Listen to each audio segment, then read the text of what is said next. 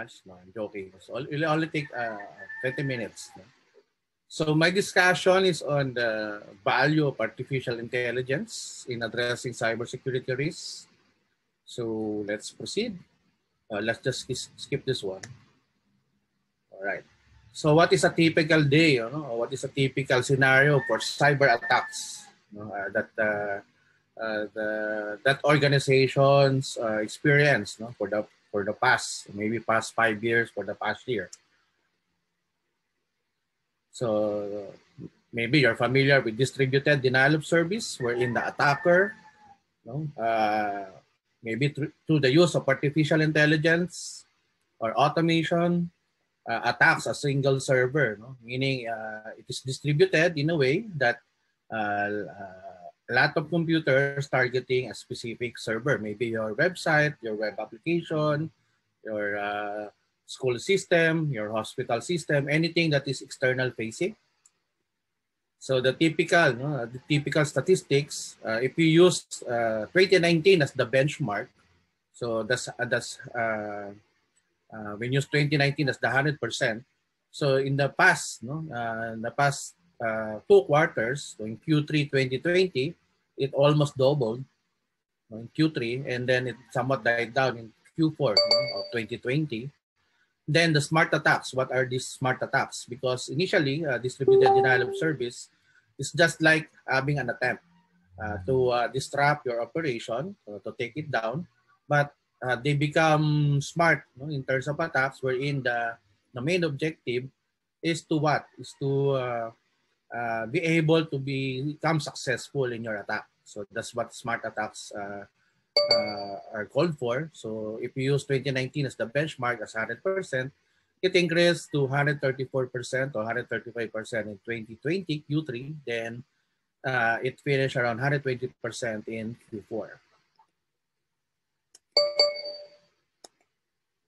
Then from a fan base, fan perspective, so the originating IPs or the source IPs are coming from consistently in our nearby, in our neighbor, from our neighbor in China.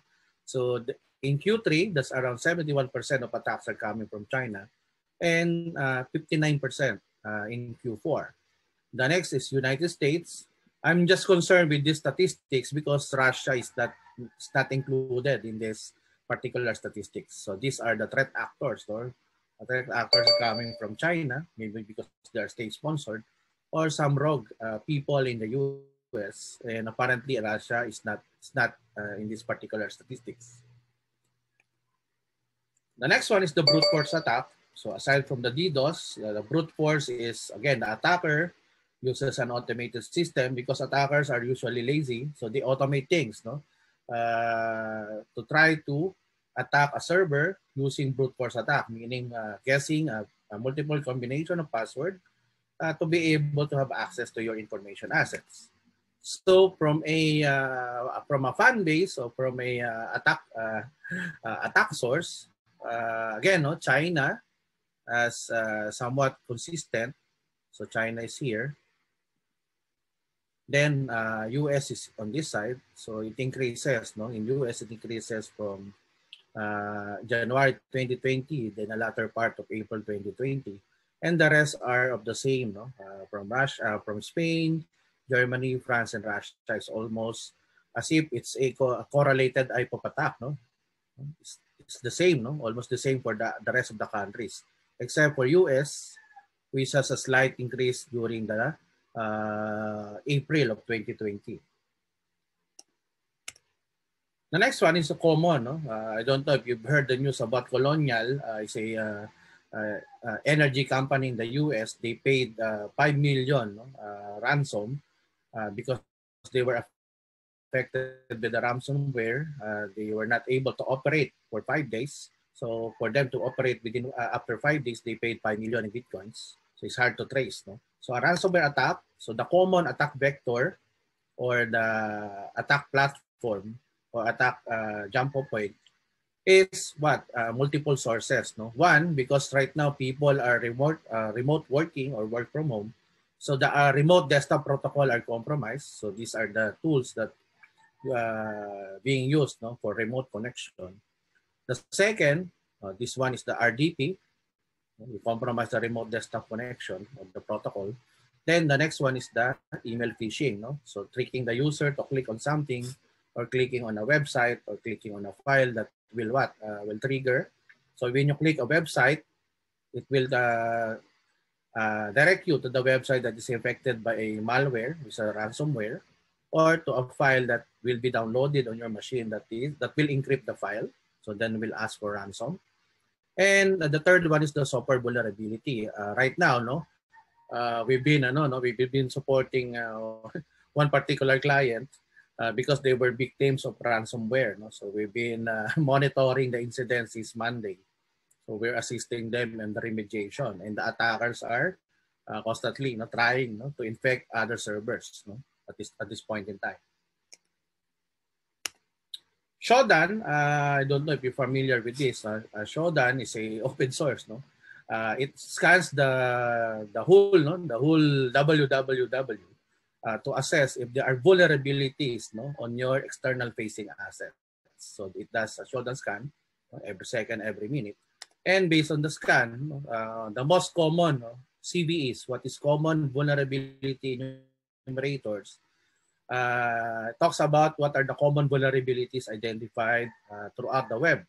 So a large chunk, that's around 7 million IPs, 7 million IP addresses or information access are vulnerable to this particular CVE number. When you say CVE 2017, so it was discovered in 2017, and then this is the series number. So it's it's a open source tool that you can use. You can check even, you can run a Shodan scan for all open IP cams or webcams, globally.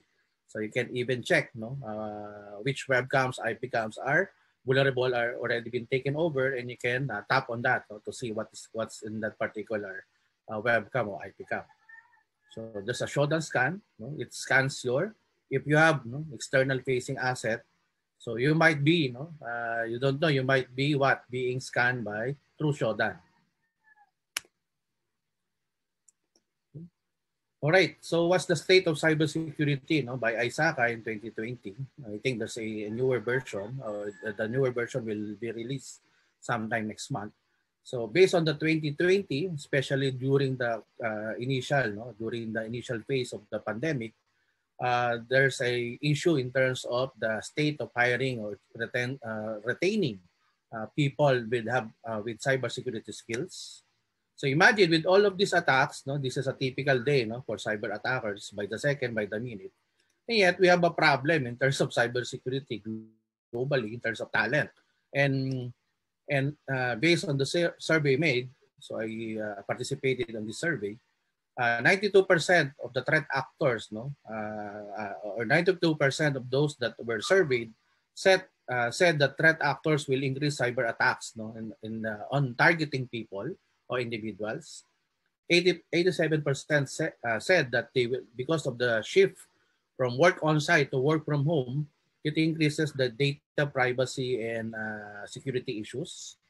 Then 58% said threat actors will take advantage of the pandemic. So if you're posting that everybody should be safe during this pandemic, the threat actors are maximizing or taking advantage of that. So don't expect them, don't expect mercy, from these threat actors or attackers. And the unfortunate fact, only 51% can say in confidence that they will be able to detect and respond to these cyber threats during the pandemic. So I'll explain that later on. And 62% said they are understaffed. Their cybersecurity team is understaffed. Or 57% said they have unfulfilled cybersecurity positions on their team. And even said, a large chunk of that even said that they don't have any cybersecurity plantilla or position in their company. And it will take them, 32% said it will take them 6 months or more to be able to fill up a cybersecurity position with a qualified candidate. 70% said there are fewer than half of the cybersecurity applicants that are well qualified. So there are applicants, but they are not qualified. Or 72%, no, of the cybersecurity professional believe that their HR, I don't know if there are from HR department here, does not understand, no, what they need. No? So that's another problem. No?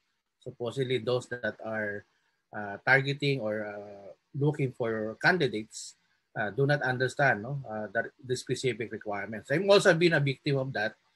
A lot of recruiter, no, sent me a message asking for this post.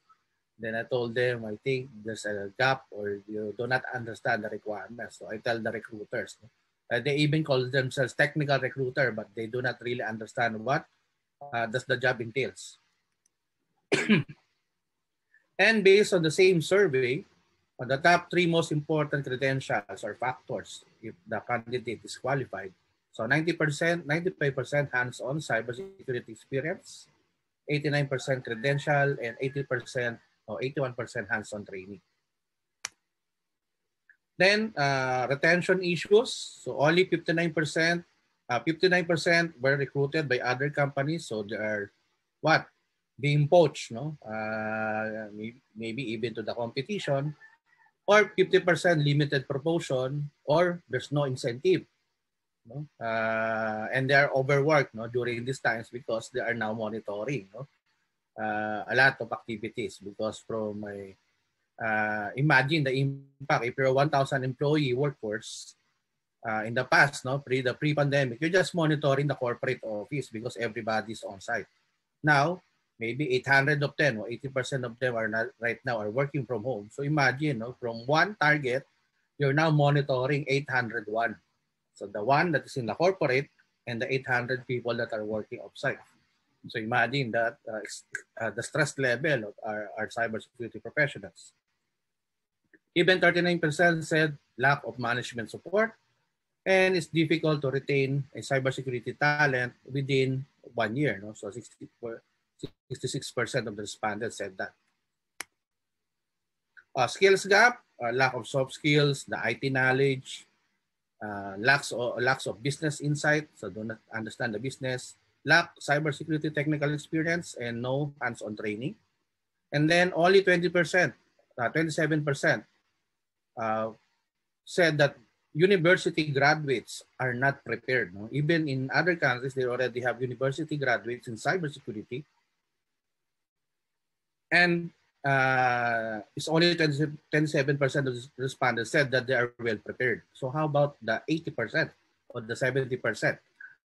And that's globally. And in the Philippines, we only started late in terms of having a BS degree on cybersecurity. So we really lack the talent in terms of cybersecurity skill set. 78% said that the demand for technical cybersecurity individual contributor roles will increase in the next 12 months. So imagine the expectation, and yet this is the output, no, this is the supply, and this is the demand. So imagine the disparity from a global level. So I think it's a little larger in terms of percentage from a Philippine perspective. So what are the profiles of cybersecurity defenders, no, from a day-to-day perspective? So I don't know if maybe you can raise your hand if you're this type of a cyber defender. So is it a one-man team? So imagine, no, you're just one-man team covering 1,000 employees, 1,000 assets. No? Are you a two-man team? No? Tandem, no? Baka mag-BFF, no? Tandem in terms of cybersecurity defense? Or is it a whole division? No? So if you have the money for it, no, maybe you can set up your own cybersecurity operations center. So do you have a one-man team, a two-man team, or a the whole division, wherein you can protect, no, or monitor all the activities, no, against your assets? Or again, no, aside is not only a numbers game but also talent.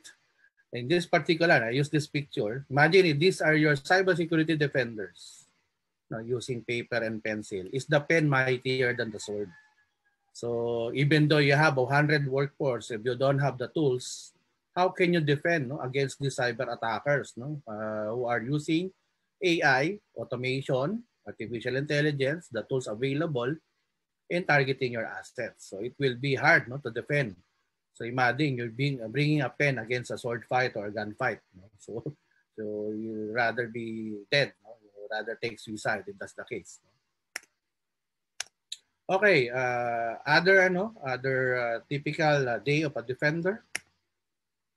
So imagine the attackers has the whole 24/7 or through the automation can maximize 24/7 for a month just attacking you. And yet you as the defender does a lot of things. You add remove user accounts, so you're in charge. For those you add accounts, you delete accounts, depending on those people that are being hired, onboarded, offboarded. Updating system patches. So if you have multiple assets or various kinds, you need to update or you patch. So aside from adding accounts, you patch. Then there are project meetings. That the project meetings may last 2 hours, 3 hours in a day. So imagine, instead of spending that time defending, you are attending project meetings that are maybe unproductive. Or because of the needed skill set, you need to attend trainings while attending project meetings, maybe while answering concern on the user accounts. Imagine multitasking. Then, while doing all of this, you're fending cyber attacks manually. Then you're gonna review and analyze logs, voluminous logs. Again, you need to sleep. Maybe during lunchtime, I don't know, during office hours, and you have to eat. And then it's only typical, it's only typical in the Philippine context that there's always other functions that may be asked by management that may be beyond or not included or not expected of a cybersecurity professional. There's always this one line item that disrupts everything, that disrupts your responsibility or your time for doing your core responsibility. Because all of this, the attackers have what? Imagine, the attackers have 8 hours, 24/7, 24 hours through automation attacking you, and yet you only have 2 hours, maybe 1 hour to fend attacks because you're so busy with a lot of things. So imagine, and then you lack, if you're a one-man team, imagine that. If you're a two-man team, or even though you're a division without the necessary tools, you are what? You are useless or you are inefficient in terms of defending these attacks. All right, this is the next few slides are the day in our lives, so in Exeture. So what is a typical cyber attack in our organization? So do you have sleepless nights as a CISO, as an information security officer, because you don't know where are the attacks coming from, or the attacks are from multiple fronts that you need to defend? Or do you like to sleep at night well? So parang either being sleepless or sweet dreams. That's the two options that you have as a cybersecurity professionals. And this is an actual threat map. So this is our fan base in Exeture. As you can see, the higher the color in terms of red, maraming attacks. So we have fans from China. Yan, So we have fan base in China attacking us, from Russia, Europe, India. I think this is on the Indonesia. This one is Indonesia. Then America and North America. So imagine. So we have attackers from even Africa. So no, is this Africa or this one?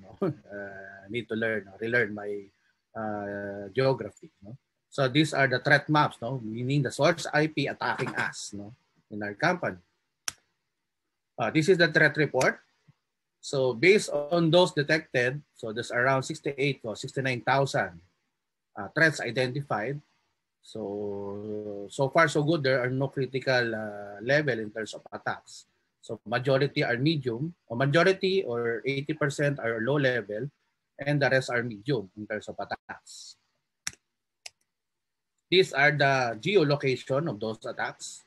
So the United States is identified earlier in the map, and you have Russia and China. I think these are the top three, our top three fan base, China, Russia, and US.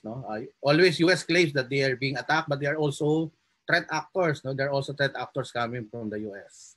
So these are the threat actors, so the threat locations targeting us, no, as company, as a company. So the specific threat report, yan, these are the top 10 no, most frequent event types. So common, mayroong brute force attacker targeting us. There's a brute force attack no, through a secure shell. There's even a showdown scan, no, scanning us. There's even uh, a compromised IP, meaning a blacklisted IP addresses of a host known to be compromised is trying to scan, no, to scan our assets. Then I think there's another one. So there's another shadow server network scan and detected. No? So these are some of the attacks, no, the common attack types that are targeting our asset. So these are some of the other threat reports. No? So suspicious scanning. So may nag-scan sa amin, no? Always scan. There's a backdoor login. There's a Cisco CVE denial of service, so DOS. Then RDP scan detected. So nag-nmap, no? Ine-nmap kami, no? So na-identify, no, our network pin and blocking some disclosure attempt. So these are some of the threats. Okay. The next one, example, no, of threat. So I just removed the date and the destination IP kasi IP namin yan. These are the source IP. No? So there's someone trying to brute force attack us, no, to the secure shell. So it's blocked already by the tool. And even blacklisted compromised IP. These are, by the way, being automatically done. So we don't do it manually. The tool help us do this, no, because we're only a lean group in the company. So there's a list, no. Imagine there's a directory or a database of compromised IPs, no, globally that is blacklisted. So anything that when the tool identified that this IP address is part of the blacklisted IPs, it will automatically block, no, or drop the connection. Even there's a showdown scan. So remember, showdown scan is a scanning by search engine for devices connected to the internet to check if there are vulnerabilities, no, what are those, to do an inventory, what are those devices connected or externally facing, and identify if there are vulnerabilities. Okay. There's even a scanner, no, attempt. So they're doing mass scanning on our IT assets. Then even a criminal IP network scan, detected and blocked. Right. So these are not being done, no, manually. So we don't review the logs and click drop or click block. So it's automatically being done, no, by the tool installed in our network. So that's why there's really a value in terms of AI, artificial intelligence. Because imagine, you're only a one-man team, two-man team, or a team or division lacking the tool or just doing it manually will not be able to block manually everything. No? There's a higher likelihood that there will be a successful attack. All right, we use Invisoron tool. No, we'll explain that later on. It's a cyber defense device with auto threat detection and mitigation. Because of the threat intelligence and the AI, no, built in on that tool, it helps us, no, somewhat be efficient. If it's already been known, a known attack, a known signature, it will automatically block and drop. So it's a plug and play. So it does not have an impact on your existing IT infrastructure. So it's as if you're installing TV, no? And it's totally invisible when deployed. So it has stealth cyber defense technology. So it's also an inline device that does not impact the internet bandwidth performance. So this is a typical setup. So we have our firewall. So external facing is the Invisoron, and it gets info from the threat commander. So what are the known threats? What are the known? The cyber threat intelligence of the CTI is running 24/7. So it gets update here. So it connects here. So to check, no, And whatever knowledge they have on this will be on this tool, so it can be efficient in terms of managing threats. That's the short version of it. So three characteristic or mission factors, so success factors of the tool. So it's invisible, ultra fast inline packet processing speed. So it does not have an impact on the internet bandwidth.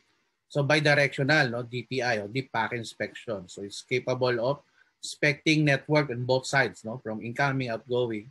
So it can detect, and is automatically provided through the, as discussed earlier, to the Environ's CTI or Cyber Threat Intelligence. Okay, I think that's my presentation. So thank you very much.